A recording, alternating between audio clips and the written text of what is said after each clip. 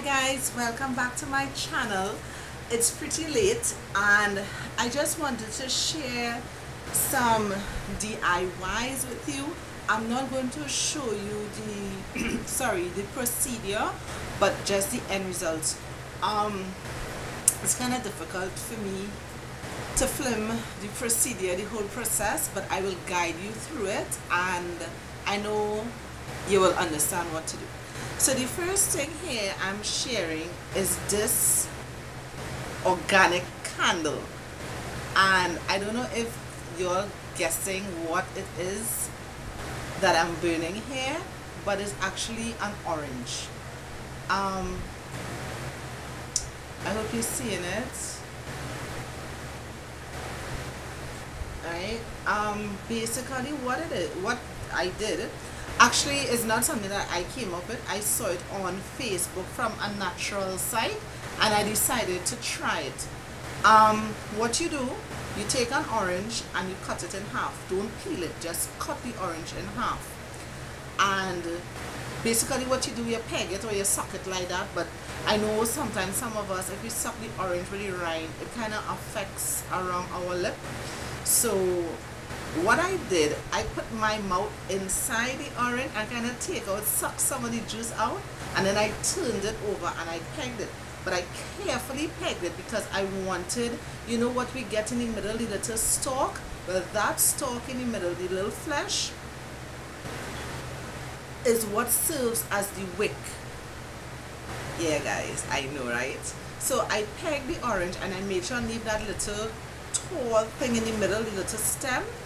I made sure I pegged it properly, and what I did, I just filled it with olive oil, and you use a lighter because it's fruit and it wasn't lighting with the matches, so I had to use a lighter to light it. If you don't have a lighter, light gazette paper, newspaper, sorry, and light it, and it's going to light.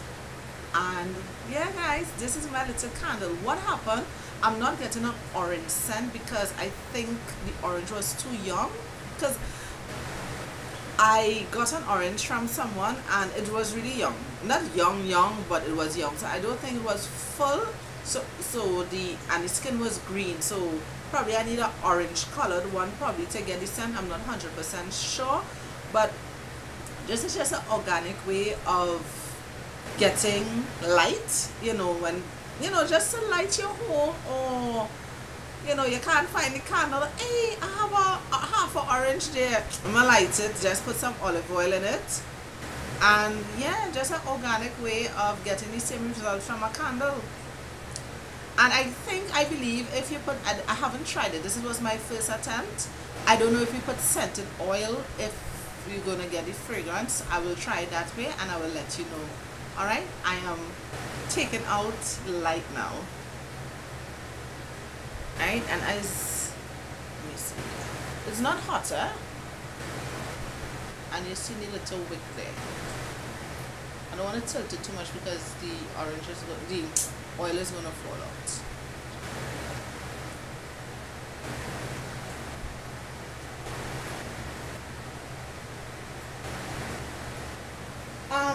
The other thing I made is using you guys know I love scented candles. I have scented candles all over my home, and what I did, this was the glass from a finished candle, and what happened, you will notice that candle remains at the bottom along with the wick and the metal base. Right, so what I did, I put the jar in the freezer for like 4 hours or more, it depends, and then I take a butter knife and I just stick going around, and then the whole thing comes out. Then I will wash the glass and use some mentholated spirits to clean any residue or anything. Then I use Mod Podge, is like a glue, a white glue. I put it inside and I spread it evenly, and then I sprinkle glitter and I leave it to dry, and this was the end result. I put some balls in there and I'm using it for my brushes, but what I am also using it for, I put a tea light candle inside. So because I use pink glitter, the lighting, it gives a nice light. It really does a nice glow. So you can use different colors, but you all guys know my theme is pink and black, so I use pink glitter.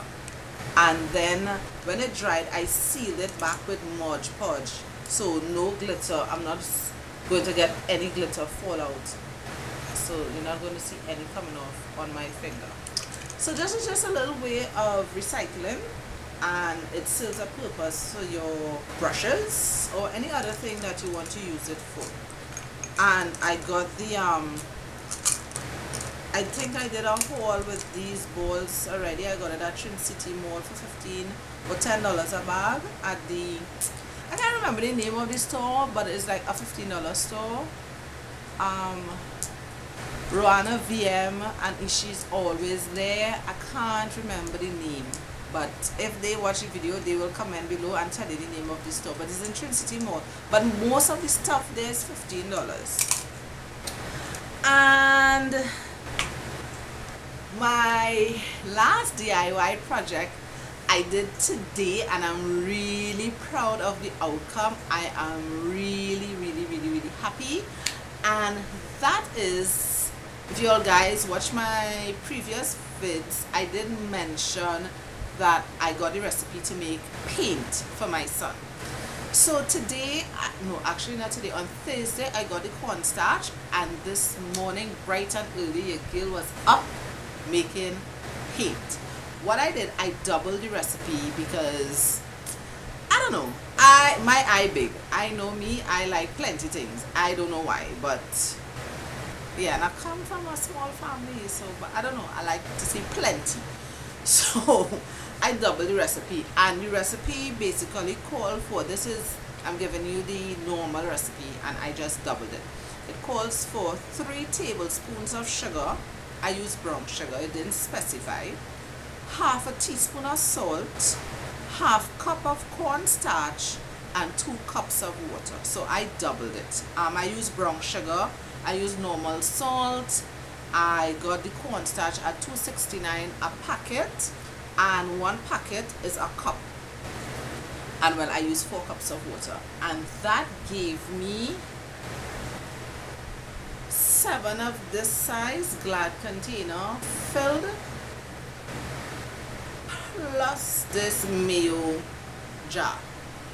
And I'm just going to show you the consistency, not with my finger, because as you can see my fingers are already stained from the coloring, and see it's not really runny. Yeah guys, I'm so proud of me.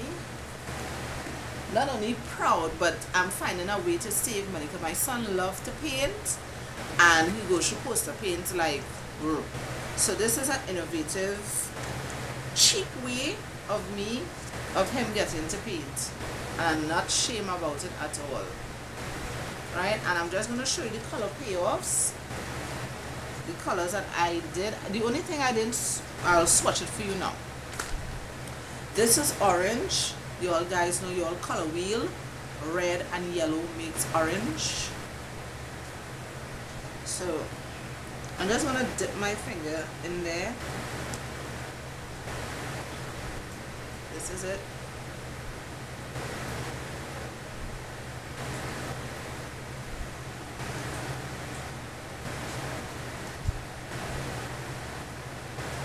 I'm just sealing it back. And this is the orange I just swapped, as you can swatched. Why am I saying swap? As you can see, it's still wet. This is purple, blue and pink makes purple. The more blue you put, the darker it's going to be. Okay, this is the yellow, this is pink, purple again, brown. I use brown.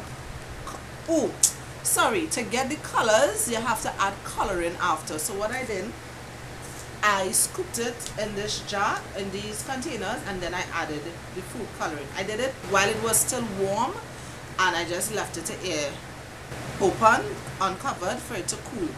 So you put how much drops of coloring you want to how bright you want it. And all you know, I like bright colors, so I put real coloring. So this is the orange. I got orange, purple, Well, I mixed two colors to get the orange and the purple. I bought yellow coloring. I bought pink coloring. This is purple again. This is blue. I had brown coloring. This is pink, green. I just tested it out, and as you guys can see, it's holding up. This is the recipe there, and it's really bright, and I'm real happy I have found an alternative to poster paints. But so what you do, guys, you put all the ingredients in the pot.